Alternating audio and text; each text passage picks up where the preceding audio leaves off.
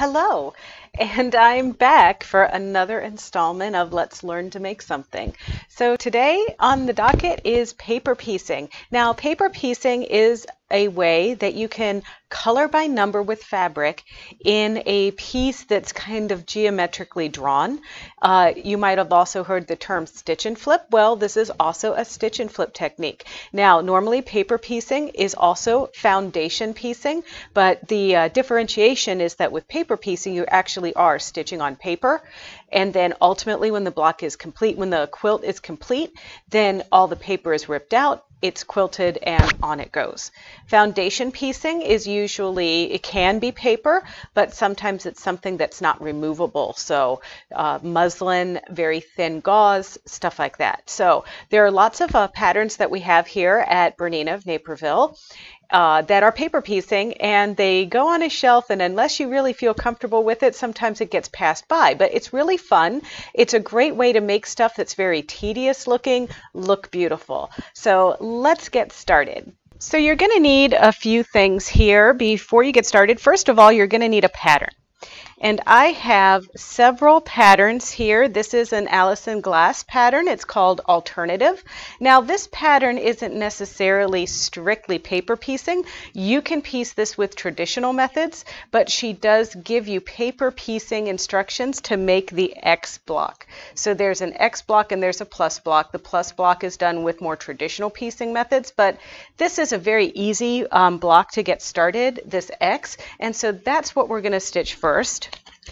Then there's also patterns like this. Now this pattern is the Atomic Starburst quilt from Violet Craft, and this one is really super cute. I love the mid-century modern look, and these little stars are all paper pieced, so it gives you a much easier attainable thing if you're just doing one block again and again and again, and then it sews into a block. So this is another one that you might consider doing for your first paper piece design. So Allison Glass has paired with Juicy Juice and does these little mini quilts. So this is a mini hexagon, and this mini hexagon is like mind-blowing if you ask me, but it's really easy. You just need a lot of tiny little pieces. Now, we're not going to do this one in the demonstration today. We have another project that we're going to do where we show you how to do the tiny ones, but I just wanted to show you kind of easy, intermediate, and difficult. So this would be the aspiration project here. So to get started, you're going to need some other tools, and there are a few different rulers. There's the add a quarter ruler, and this is a 6-inch length, and then there's also a 6-inch length and a 12-inch length. That one is going to be nice for this larger quilt block that we're doing next. Next item that you're going to need is a rotary cutter. And the rotary cutter that I'm using is the Tula Pink with the oil slick design. You're also going to need some sort of card. Now, I can't think of a better use of a Bernina of Naperville store brochure than to use it with this paper piecing exercise. So, and then, you might need a little bit of scissors to cut some wild pieces. Honestly, when you're doing paper piecing, the initial cuts that you're making don't have to be very accurate. That's where the lines in the paper and everything come into play. So I'm going to start by showing you how to make the X block in this quilt pattern here. And you can see there's an X block and then the cross block. And there are instructions in the pattern, but I think it's good to kind of go through this hands-on. So this is the pattern that is in this is a loose piece that's in the pattern. And I broke this down to kind of initially get some of the pieces cut. So for the side triangles like this, it's a 7-inch square cut in half on the diagonal. For these pieces here and here, it's going to be a 5-inch piece cut in half on the diagonal. And then just cut 2 1/4 strips for the X's. And that's what's going to be needed. What you need to do first is you can trace this pattern onto your own paper using a pencil and ruler. That is not very efficient. You could also take this pattern to your local copy center and make copies. You'll need to make 30 copies of this because this is just, this pattern that we're looking at right here is just 1/2 of the X block, so you'll need to make 15 of these. However, if you find yourself in a quarantine and you're trying to sew and you don't have access to a printer that is large enough to print something bigger than 8.5 by 11, you could do what I did. And I'm going to show you how to do this right now. So I made a copy, but I had to copy 2 ends of that material, of that template, and then tape it together so I got the whole piece of my template. And then I happen to have a lot of butcher paper on the roll. I use this a lot for drafting garment patterns and things like that. And then I actually cut several pieces that are just a little bit larger than my template. And this is just plain butcher paper, and I piled several layers together. And now I'm going to line these up, and I'm going to take these to my sewing machine, and I'm going to stitch right on top of those lines. And yes, I'm not going to use thread in the top, and I'm not going to use any thread in the bottom, but I do have a fancy little machine with all these warning buzzers and everything on it, but I turned the warning buzzers off. And I want to show you how easy it is to kind of make your own copies. Now, you might have to do these in a few different batches. So the first thing I'm going to do is I'm just going to unthread my machine. And now I'm going to make sure I have everything piled up. So all of my, and I have a denim size 90 needle in the machine. And I'm just following the lines in this template.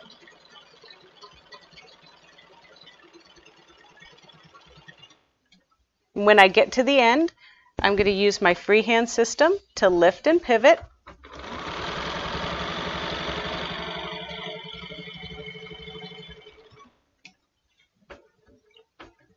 And I'm going to go all the way around first, around the perimeter, and then I'm going to come back and do the other lines. All right, and then I'm going to go to the outer bit and just follow the 1/4 inch guide. Now this would actually be the cutting line once your block is completely made.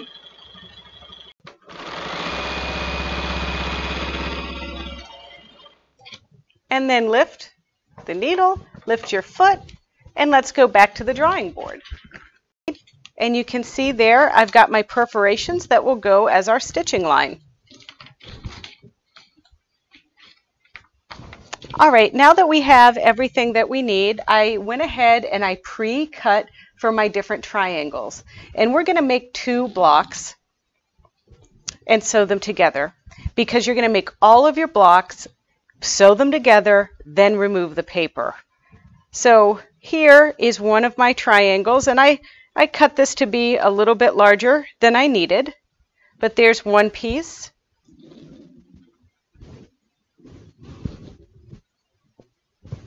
And here's another piece that's going to go just there.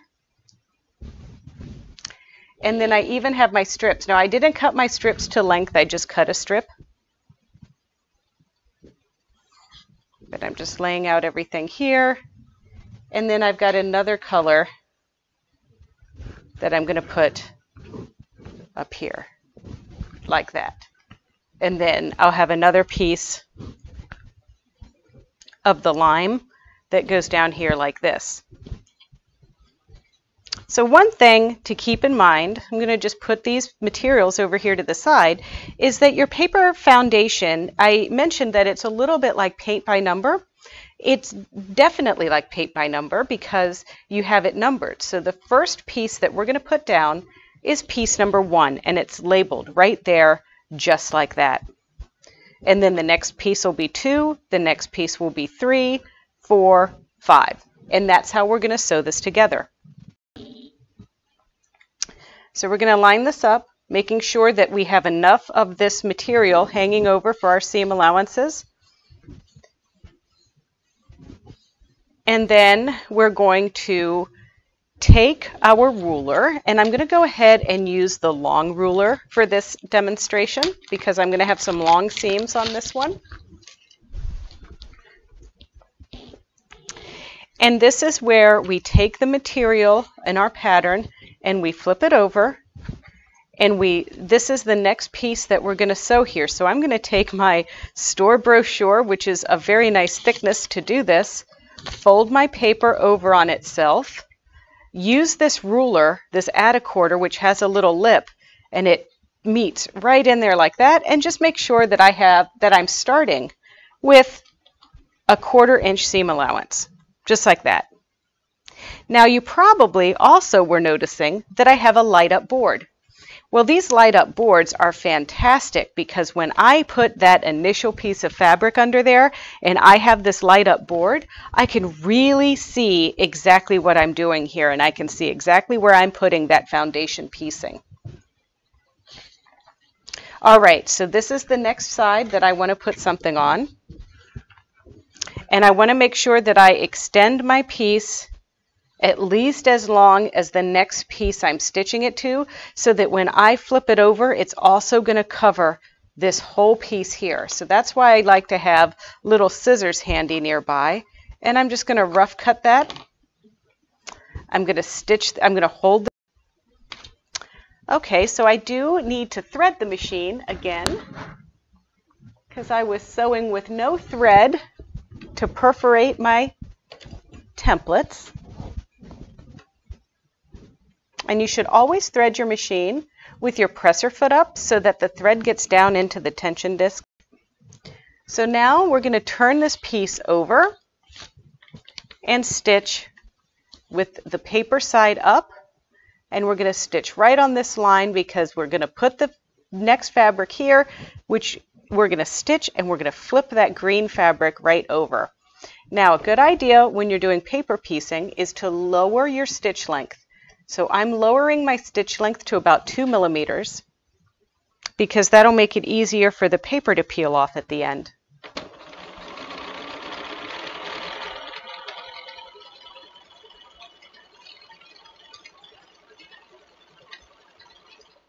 And then I'm going to use my cutting feature to cut.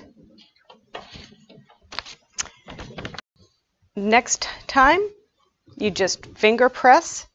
And now if we look over here, turn our light board on, we can see that indeed we have covered that whole piece, that whole shape there. So now I can take my brochure, flip it over, use my add a quarter ruler, wedge that into place, and cut the extra piece off. I'm also going to do this on the other side because if we look here, oops, this is the 3. So this is the next piece I'm going to add. So I want to line up my brochure here, flip the piece over, line up my add a quarter ruler, and then trim this excess off.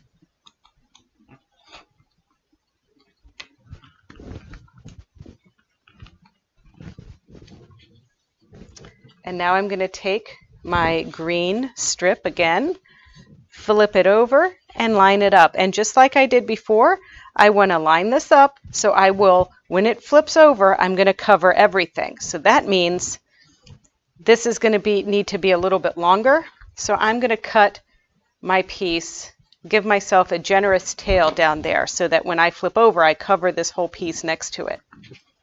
So let's go back to the machine. And don't forget, we're always sewing with the paper side up.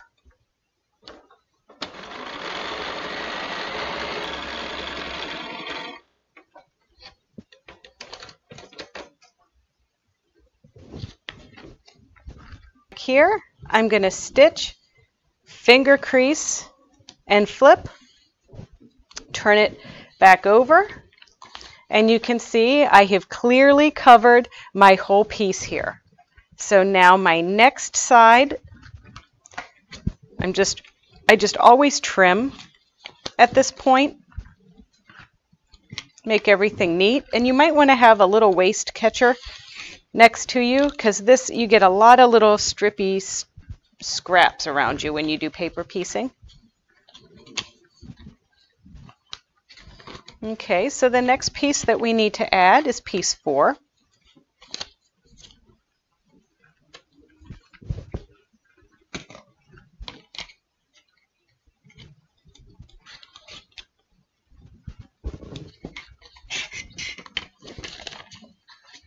And piece 4 goes down here. And that's going to be my little triangle piece like this. So I'm going to line this up like so. And now we're going to take that to the machine and stitch.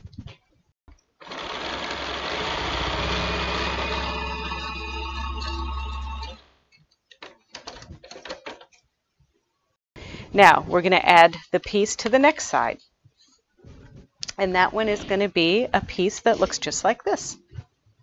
And so we're going to line this up like so, and we're going to do the same thing. I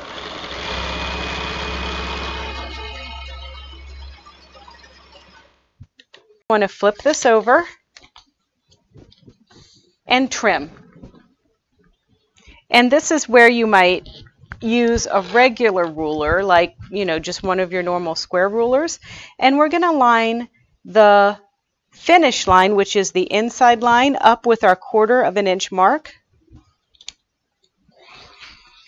And we're going to cut around. Now, when I put those little triangles on there, I could have been a little bit more generous with my squares when I cut them out, truth be told. So I'm going to have to be careful when I sew this block together.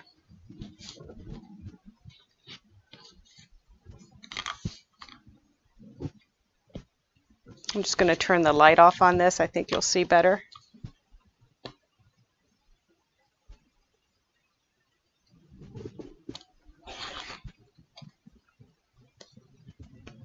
But one of the reasons in paper piecing why you leave the paper on until the very, very last step is because you might need to use it for a more accurate seam allowance. So let me show you what I'm talking about. See how there's just a little paper showing there? It's not going to be a complete, accurate 1/4 inch seam allowance, but that's okay. I'm good with that. Now I'm going to give this a little pressing at the iron. So now I'm going to make another one of these using my perforated piece. Now the perforated piece doesn't have any numbers on it, so I'm going to have to draw those on. So we had 1, 2, 3, 4, and 5. Now, as you do this, you're going to get used to the order and everything, but a new person to this technique, you definitely want to write the numbers and follow the numbers. So our next piece is going to be this piece right here. And so remember, we're going to add this not to the side with the numbers, but the opposite side here, and we're going to use our glue stick to stick our fabric in place so it doesn't wiggle on us. And now we're going to follow the instructions to cover piece number 2.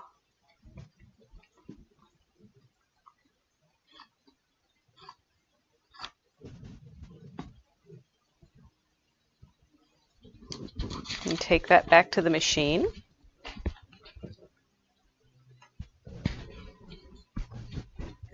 Don't forget to sew with the paper side up. Line this up. And now we're just going to follow the dots.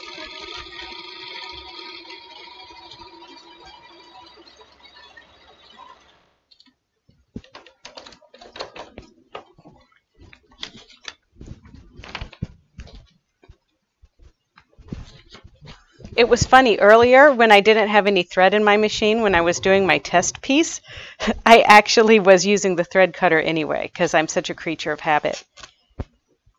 All right, so now we're ready to do piece number 3.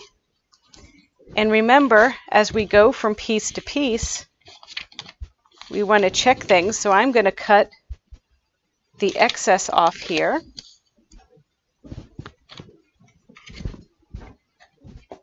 And as we go through this demo, you can see my workspace here is getting dirtier and dirtier. Well, maybe not dirty, more like fuzzier and fuzzier.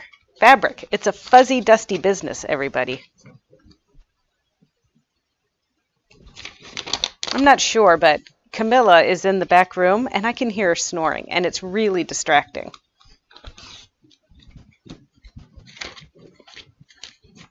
All right, so we're ready to sew on piece 3. So we're going to line that up and line this up here like so. And like I said earlier, I'm going to cut off a little piece here. And we just want to work with the smaller bits. So let's go over to the machine and stitch this down.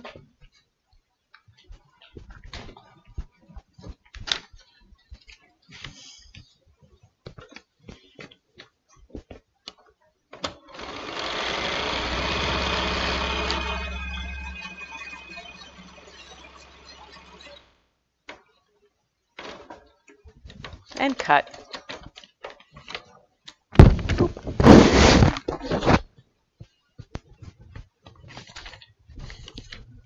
All right, so now I'm stitching, flipping, finger pressing, and then I'm going to give a little trim,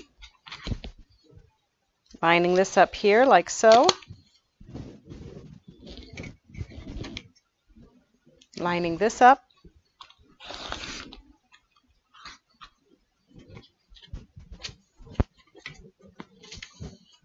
do the same with the other side.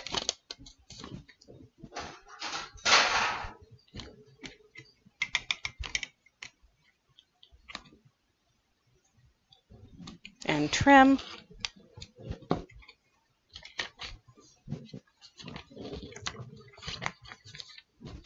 And now we're going to add pieces 4 and pieces 5. So I want to hold this up together because this is the mirror block that we're making. And I want to put a darker purple piece there, like this one. There we go. And now I want to put, nope, goes the other way. I'm going to put that one down here, and I want to put that one up there like that. Now, the next one to put on would be number 4. So I'm going to line this up like so, and then we're going to stitch. Just making sure that I'm lining everything up, turning it over, and stitching from the paper side up.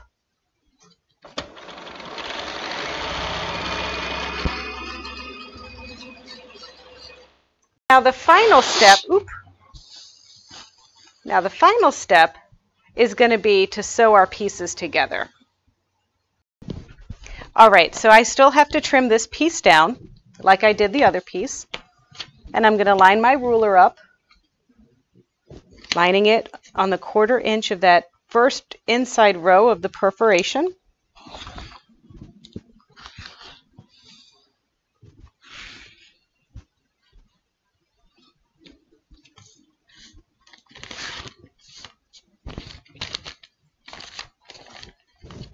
Doing the same thing on the other sides.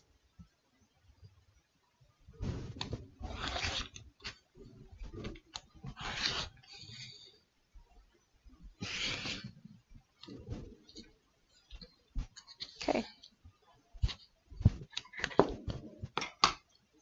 And so now we have an X piece that's going to go together.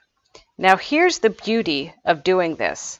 We're simply going to line everything up with the seams being just perfect.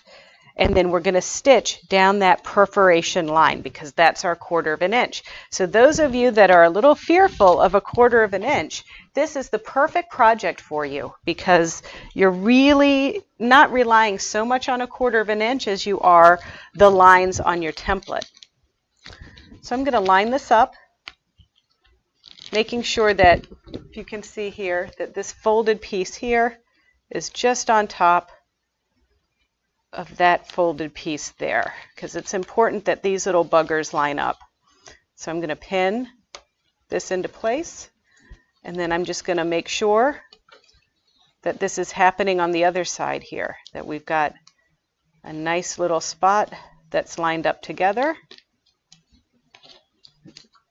And then I'm going to have everything together, and now I'm going to stitch.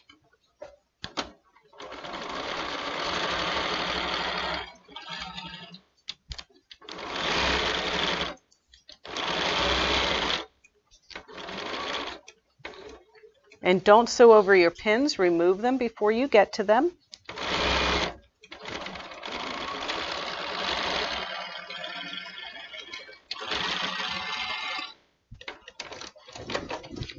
And I am normally not somebody who presses the seams open, but in this application I'm going to. So there it is.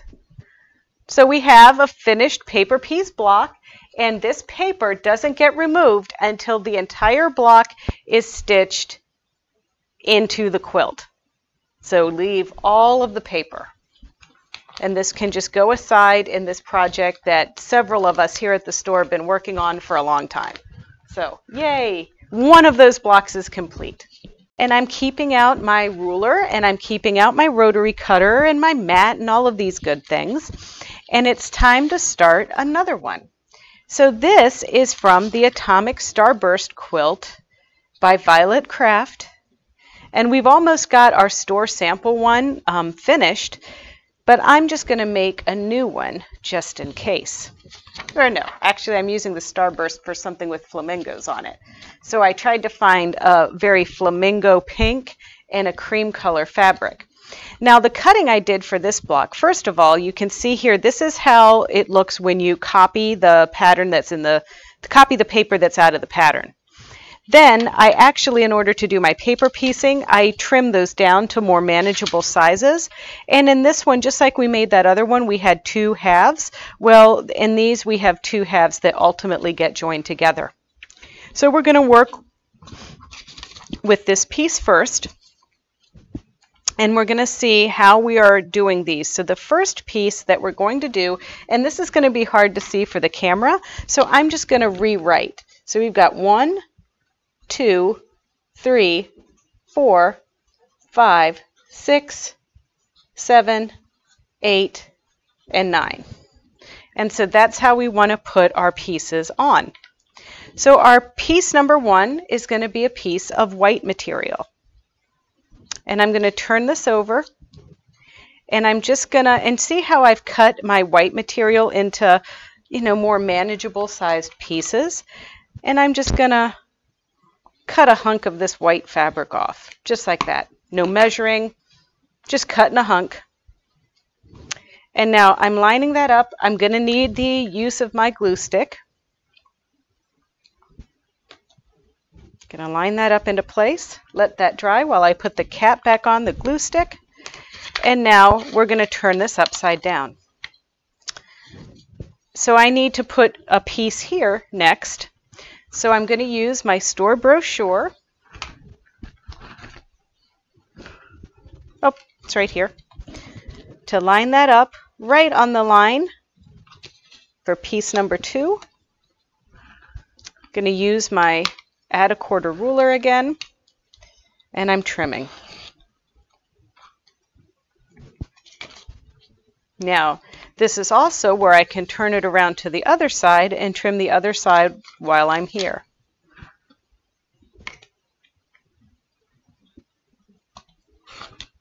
And cut.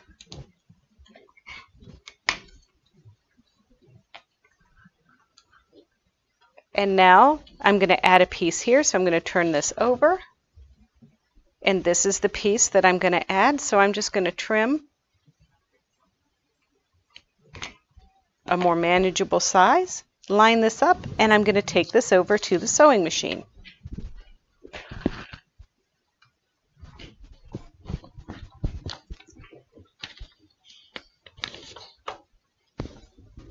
Okay, remember we're sewing with the paper side up.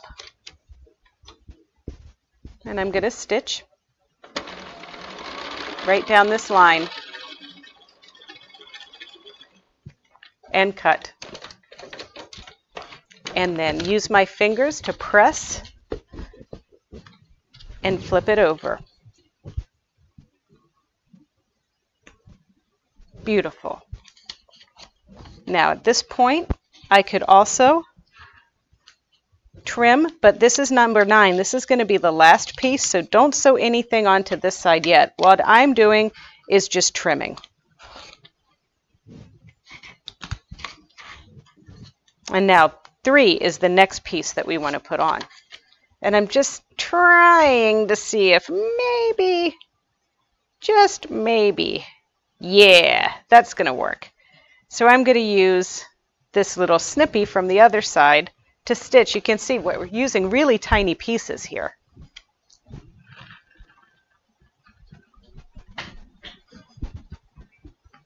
Okay, sewing with the paper side at the top. We're going to go right along this side right here. And cut. It's very easy to accidentally misalign, so that's why you want to really pay attention to what side you're on in the order of these pieces.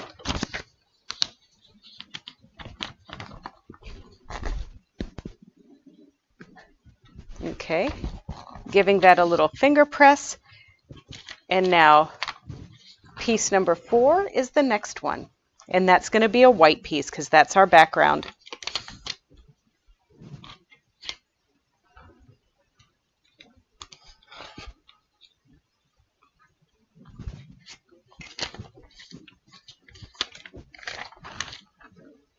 And now we have like another somewhat triangular piece. So I'm just going to cut a hunk again. And then I'm going to line this up, just testing it out to make sure it'll cover. Looks like it will. All right, here we go.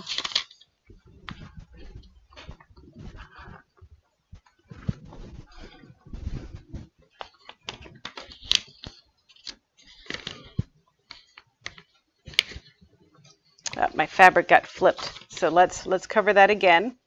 So we're gonna just lining this up.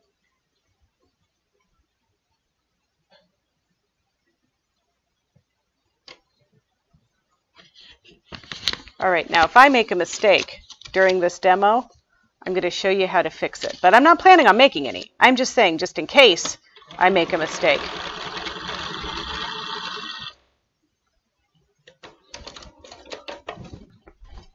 All right, so we're back. And now we're flipping, and now it's covering up that piece right there. So now as we turn it around, okay, once you made that stitching, we're going to come back again and we're going to continue to just line this up, move our piece over, use our add a quarter ruler, and cut. And then we're going to leave that other piece to cut at another time. So now I just need to go back to my material here. I need a longer piece this time, one about like that. So I'm going to just cut that and line this up, turn it over, and stitch and flip at the machine.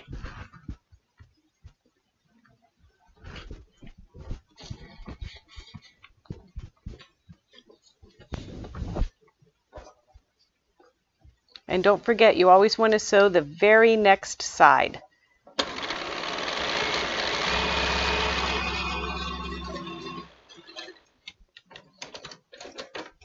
And now we go back to the drawing board again. And we finger press. Then we're going to turn it over. And we're going to cut.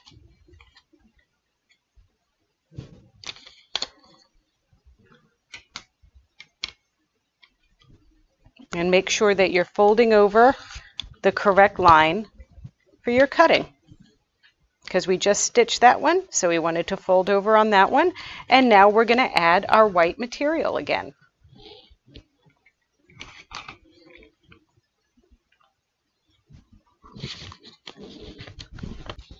Alrighty. Sewing on the other line up here from the point.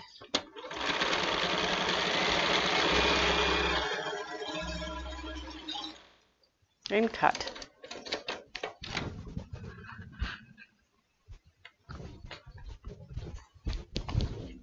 We're going to use our fingers to do our pressing. And then we're going to cut. This time, this is our next one in line right here. We're on piece number 7.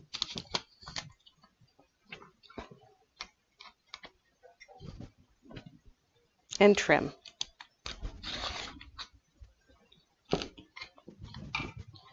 And then I'm just going to trim down this piece too, just because we don't need all of that in our way. All right, so piece number 7 is going to be a pink piece. And we're going to line that up just like that. And go to our machine.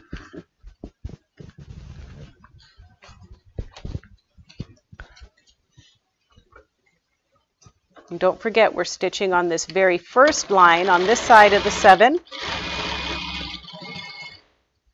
And cut.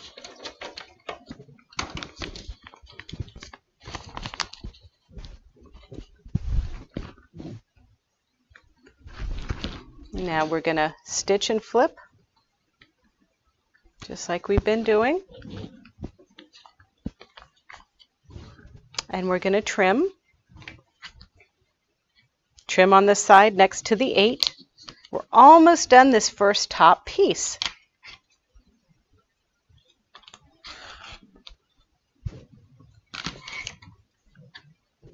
And now I can use one of my little smaller white bits to cover up this 8 piece.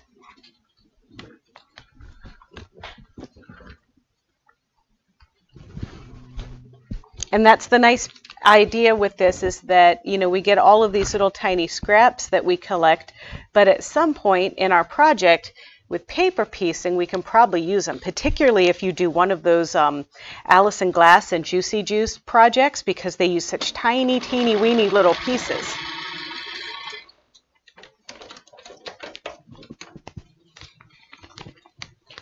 Okay.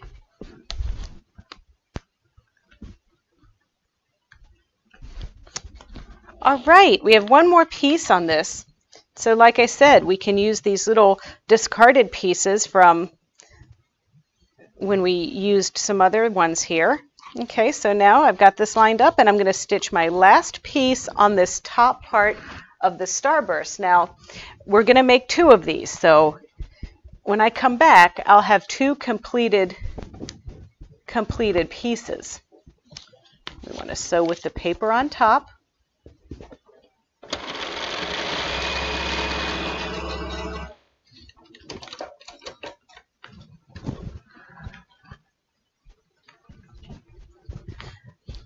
All right, and then we flip this piece over. So now the one thing that I do want to do is we want to eliminate some of this bulk. So we're going to come back, flip. I'm going to trim off some of this stuff here.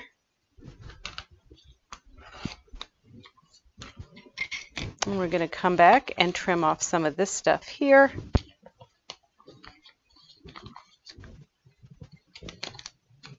Which I had done. Okay, so now once everything is pressed, and I'm just going to escape over here to the iron just for a second.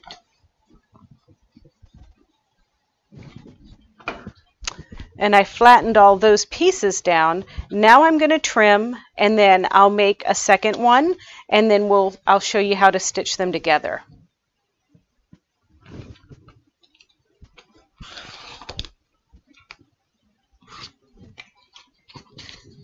So I'm just lining this little guy up, the ridge right here on the finish line, and then adding a 1/4 to the border.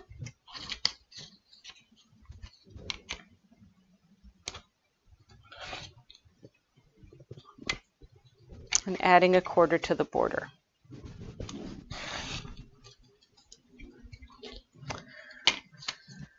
So now we just need 1 more of those.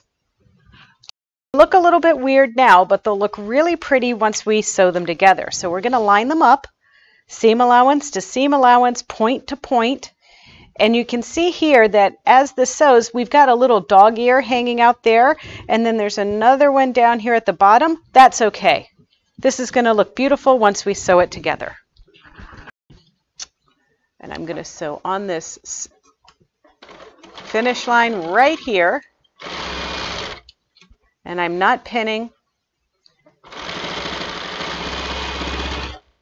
Stitch, stitch, stitch, cut, and then we'll have our big reveal at the drawing board. And so there's our star.